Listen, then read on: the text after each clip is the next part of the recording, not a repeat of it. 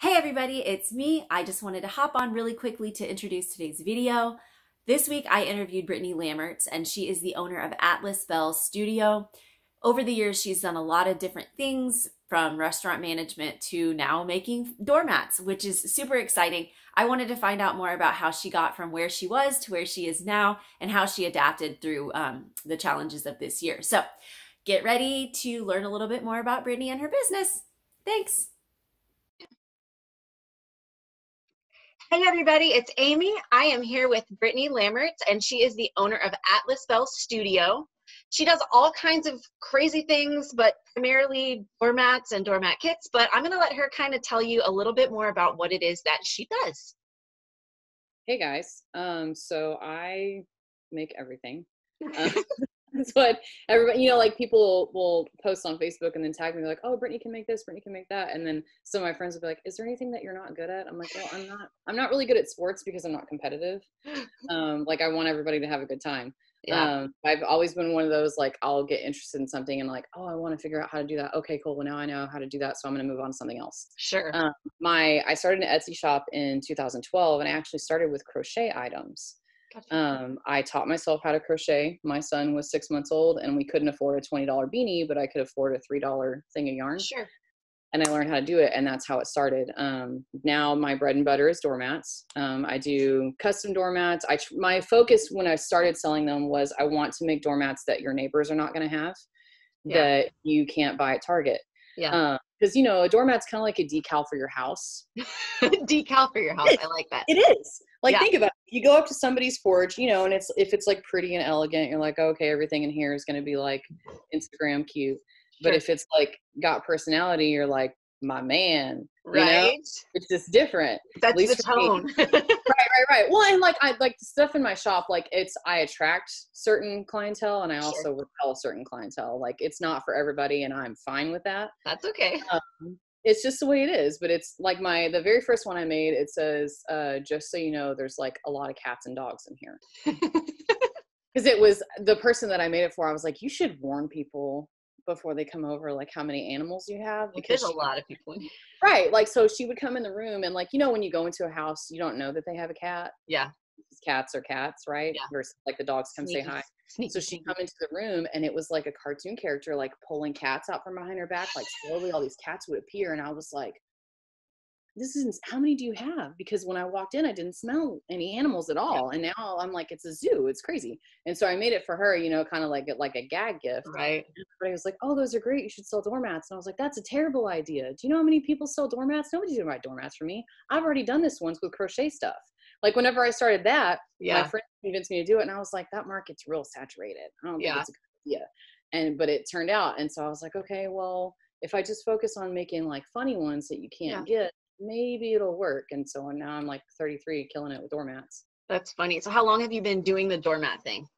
The first one I made was in 2017. So I started like pretty quickly after I made that first one. I was like, okay, well, let me like come up with some other like funny phrases and designs. And it totally took off. And then I changed everything in my Etsy shop. And then last fall was when I started doing the events. So like I started doing the doormat painting parties in houses. And then I also started going to events to be a vendor, like to sell. Gotcha. So when you have like events, do you have a minimum number of people that typically go to those? Are they big? Are they small? Like what's that look like? Both. So that's a really common question. A lot of people when they message me, they're like, hey, what's your minimum? I've done a party for 3 people. And then I've done a party for 20 people. Wow, that's a lot. So it's like, as long as I have enough notice, there's not really a cap on it.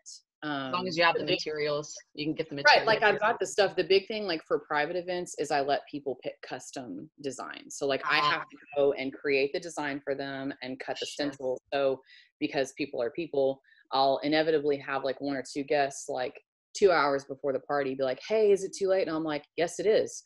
But I can bring any of these, which are like the stencils that I already have created. So that's the thing. It's just like, as long as I have enough time to design and cut everybody's custom one. This year I started doing, because of the pandemic, actually, I started doing events at like businesses, like to help out. So like I go to Ronin, I'll go to Wildflower in Navasota, and I'll create the event. People buy my ticket, but they come and they're like buying food and drinks at the restaurant. And then like a lot of people that have come to the Ronin one, like they came there for me and they'd never been to Ronin before. Sure. Yeah. Oh, it's amazing. Like the owners are super cool. The food's great. The drinks are awesome. And you know, it becomes like one of their favorite spots. And so it was kind of like win-win for both businesses. So I was like, I know that I can draw a crowd now that I've been doing this for a year. Sure, yeah. Like even with the pandemic, like, you know, people wear their masks, they don't have to share supplies, there's hand sanitizer, whatever. Like you either feel safe to come or you don't. Yeah. But they came, and so I was like, okay, like what can I do to help drum up more business? Sure. For other local businesses, especially the restaurant industry that were struggling, which has a soft spot in my heart because that's where I came from. I used to be a restaurant manager. So. Yeah. Well, I mean, I think the restaurants that's been a tough thing because there's so many people involved in running the restaurant that they, you know, I just feel bad. I feel like they can't catch up. And so I think that's awesome that you're able to do that. So do you have decent, stupid question to ask, you have decent turnouts when you do those events? Yes. So like sometimes it varies. Like at Ronin, I usually do like a Thursday evening and then a Sunday brunch.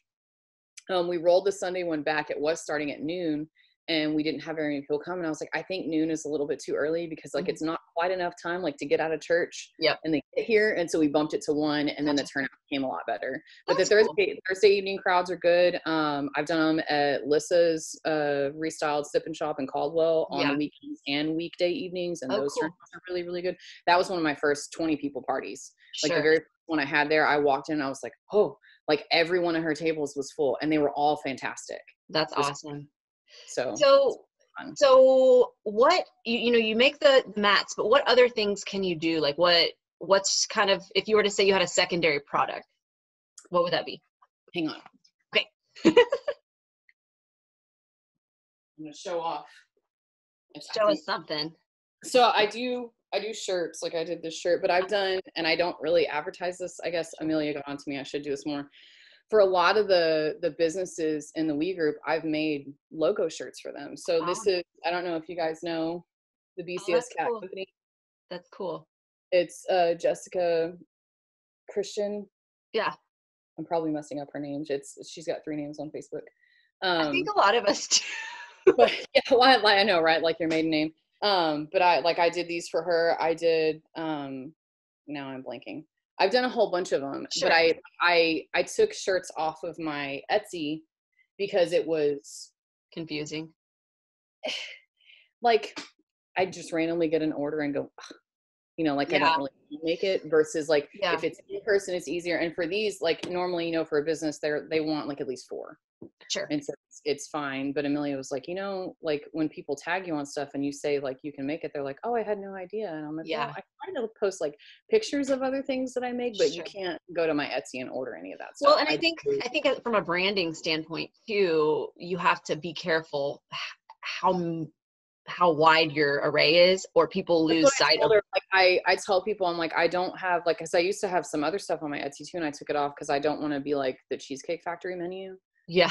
Like I don't want it to be like, oh, she has shiny object syndrome. Like, you know, you come in and you're like, what do you focus on? What's your specialty? What are we eating pizza or are we eating Thai food? I'm confused.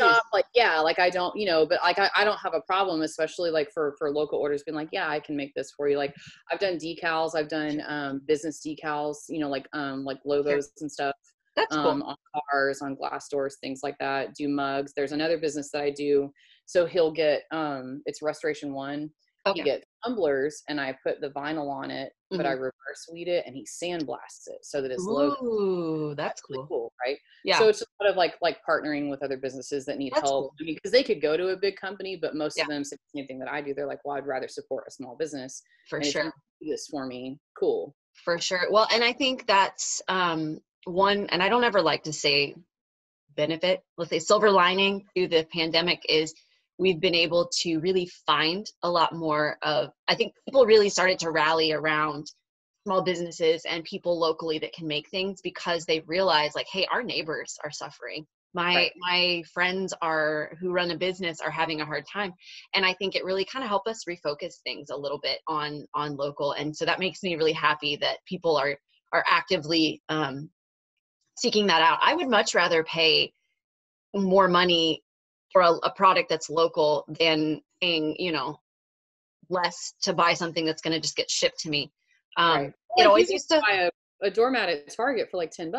Sure. It's cute and says welcome or whatever, Yeah. but it's, like, who are you feeding? Yeah, no, 100%. Well, I used to get really frustrated. I'm a big like street fair person. I love going to like the state fair vendor festivals and like the livestock show and stuff.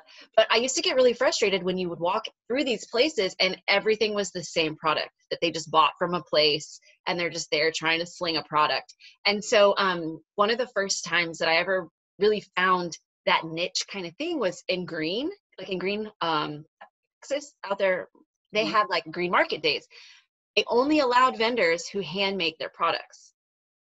And so I think that's really interesting to me that we're finding all these little, I feel like I just keep finding all these little nuggets of people that do business. And I'm like, it makes me so excited because, our friend Erin makes bath bombs. Like I have never used a bath bomb other than one of hers because I don't trust a bath bomb that I buy from somewhere else. That might make me crazy.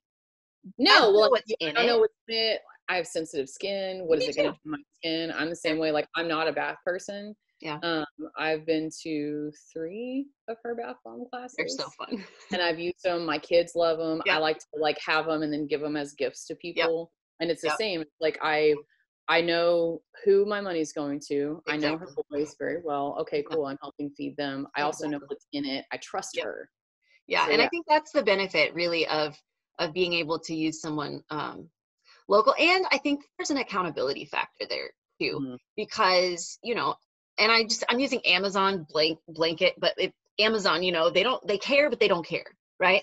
Like if you get something from a third party, like there's been a lot of reports this year of, you get stuff and it's like knockoff, whatever. And even like down to like toothpaste, it's not the same, even though it's got the same brand. So I get it.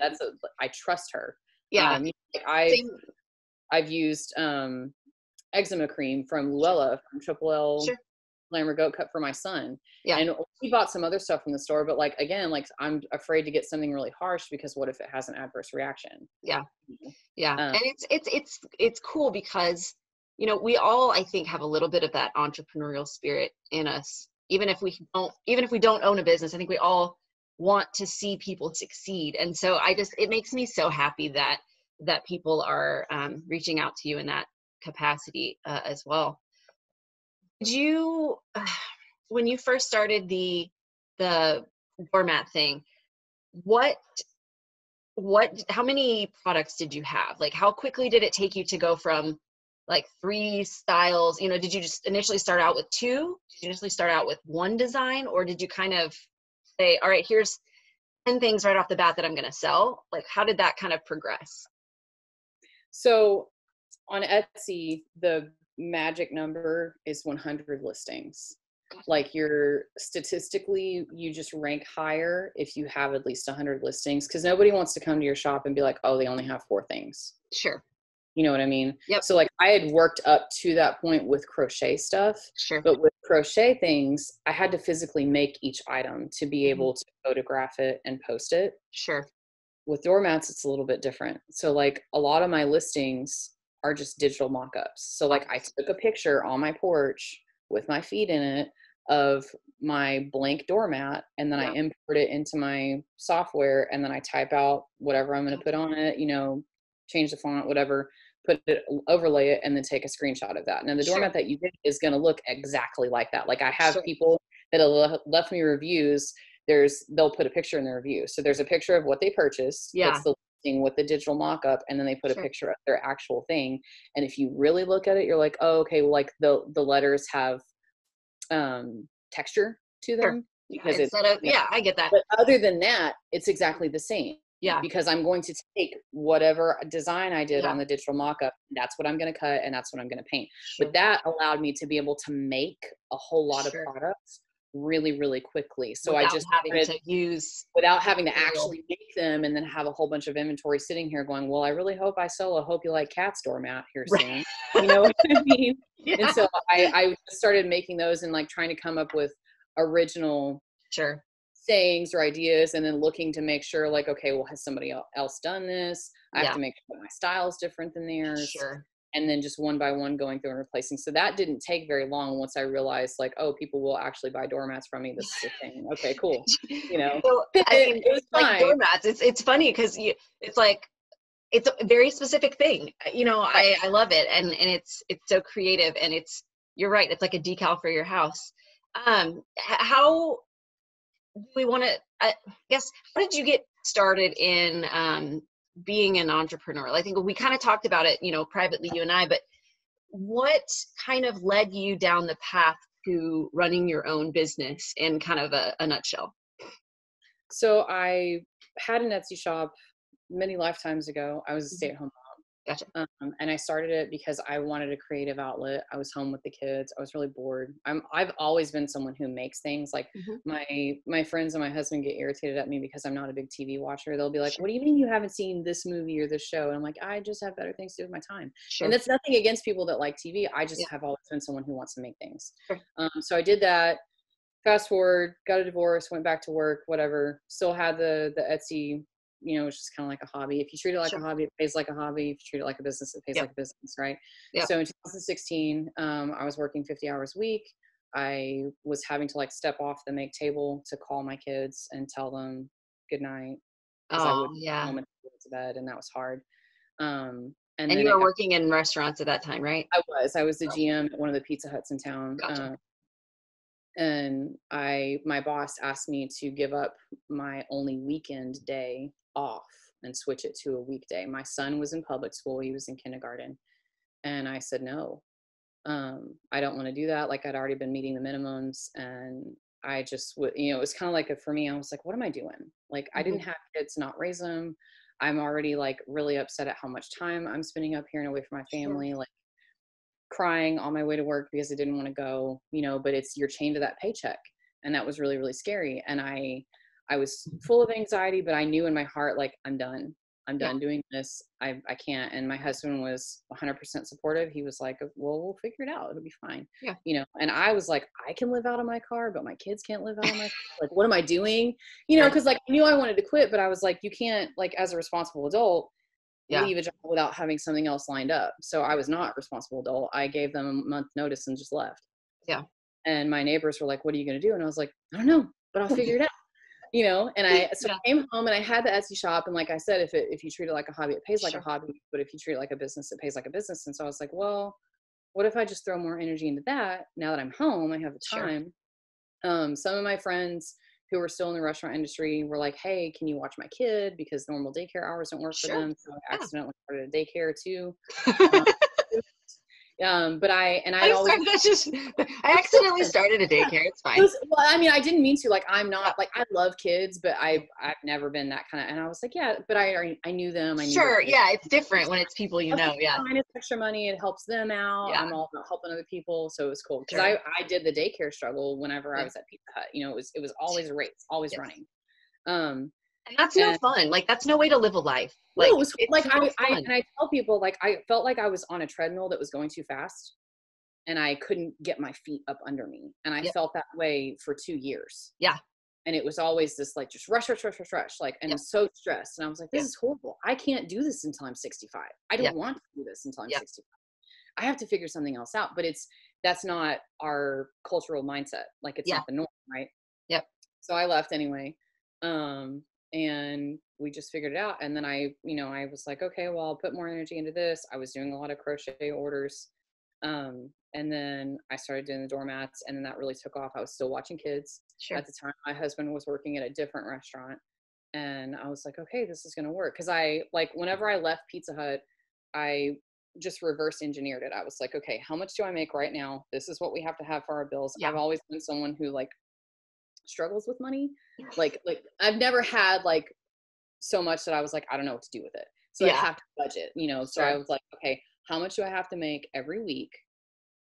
And then just broke that down. Okay. And how many products? If I sell this, then I'm replacing my income, then we'll be fine. So like breaking it down into bite sizes like that made it not as intimidating. And I was like, I can do this. Like, I'll figure this out. There's other jobs out there. Like, if I have to go work for someone else, I can. But I'm going to try this. And that was in 2016. In June of 2016, I left. And then in February of 2018, I was painting mats in my kitchen as fast as I could and watching kids. And I called my husband and I was like, I need you to come home. And he was like, okay, like, what's going on? Like, you need me to come home early? And I was like, no, like, I need you to come home forever. I've done the math. And like, at that point, like, I was like making twice what he was making. We didn't need his income, but I was like, I can replace your income if you come home. I just need extra hands. I need help and we could be together more and we can still make more money. Yeah. Help. And he was like, you know, but I'd already taken that before, and he's very like pessimist and was like, but have you thought about and fixated on all the ways this could go wrong? Yeah. Again, I was like, if something happens, you can go get another job. It'll be fine. But our ultimate goal was for everybody to be at home. Yeah. I was homeschooling our kids before it was mandatory. You know? I say that, but I feel so bad for the parents that have been like forced to do it, because it's not for everybody. I love my children, but I love them. I'm probably going to get in trouble for this. I love them a lot more because I get to miss them. Right. That sounds terrible. So please, nobody at me, okay? I don't want to hear it.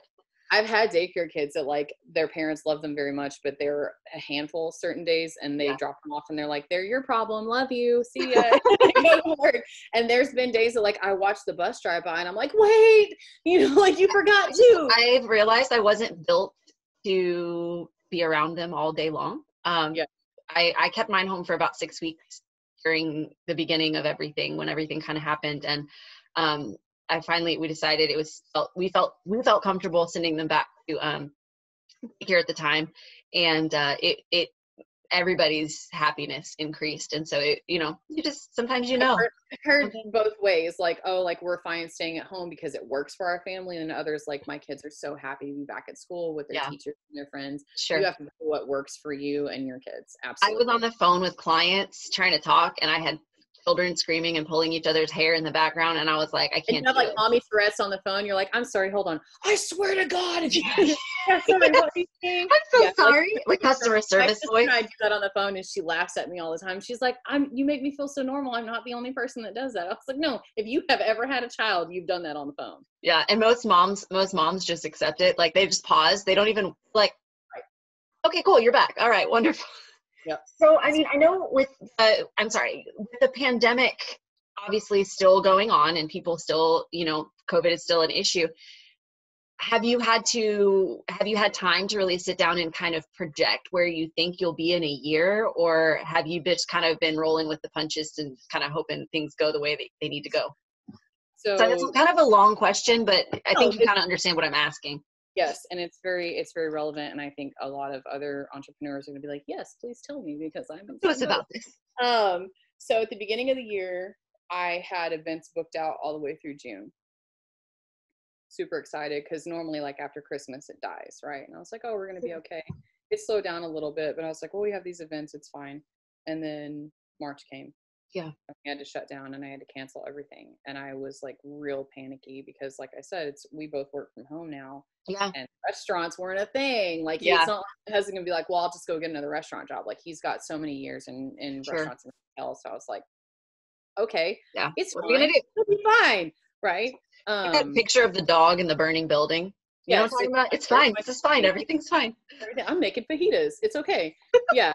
So, I started making masks like before it was mandatory, like homeschool. And it was mostly like, when I started, it was initially like I was taking donations of fabric, and like people were donating money because I was making them in bulk and like giving them to first responders and like people that have to work, like pharmacists, like that they still had to have contact with people because they were wearing the same like N95 for a week or two. Yep. I remember seeing all that. Right. If they'll let you, here's this, like it's got a pocket for filters. I got filters. Here you go. And then it became mandatory, and then you couldn't find masks anywhere. So April and May, back to back, I broke my sales record. Wow. Both months. And I was like this, but I didn't sleep very much. It was 2 hands and one sewing machine. Like it was, There's only so much you can do. I'm only one person. I hired 2 people to help. And so that we kind of had an assembly line going, and it helped. Sure. And then after that, it was, really dropped off. But normally it does during the summer for people that do what I do. Like, you make things like it's slow in the summer. And then you have back to school. Everybody's broke because they bought school clothes and school supplies. And then normally like right after Halloween, it picks back up. Like that's been the trend for the last several years. You talk to other vendors, they'll tell you the same thing. I was a little, I guess, skeptical is the best word of this year, just because of the pandemic. Like I feel like things aren't as, you're not able to predict like normal, you know, like normally like during the holidays it's booming and the markets are great and everybody, but I was like, are we going to have markets? Like, am I going to be allowed to do events again this year like I was last year? If we have markets, are people going to come? You know, because like the last thing you want is for people to say, well, you're practicing unsafe habits, you know, like don't do events. Like if I'm doing events in restaurants, well, it's the same rules as if you go to a restaurant, like you're wearing your mask unless you're sitting there eating, whatever, it's fine. Like we're trying, but I'm like, I have to make money. No, I feel you. And I've had that conversation with a lot of my friends. The way I approach it is typically I respect everyone else's opinion to live how they need to live. But these are the things I have to do in order to be happy, healthy. There's more to health than just physical health, you know, got to happy, healthy, and, you know, and comfortable. So I totally understand that.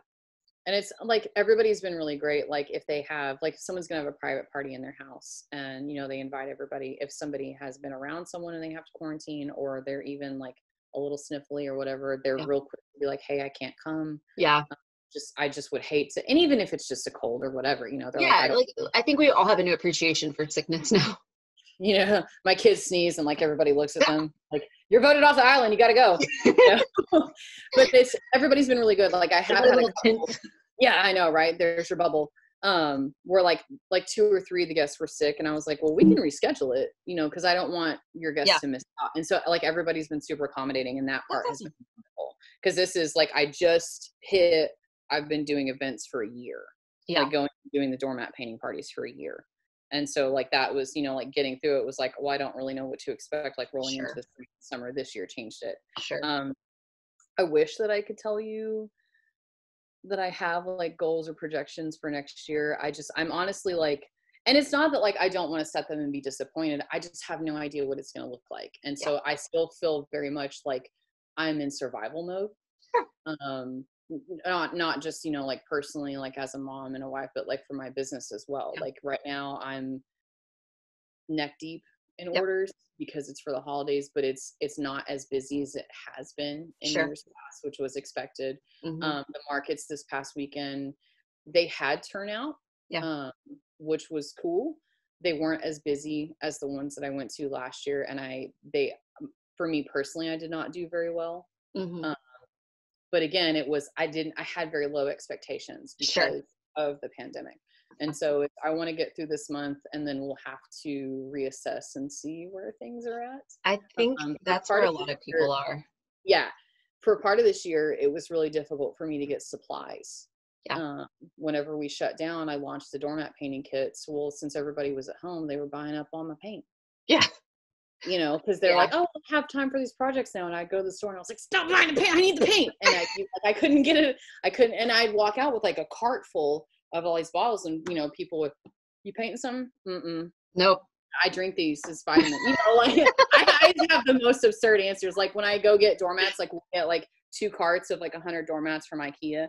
And people walk by and they usually eyeball me. But I've had people be like, doormats, huh? What are you going to do with those? I'm recarpeting my house. Like I decided that I'm sick of grass, so I'm going to put these out in my yard instead.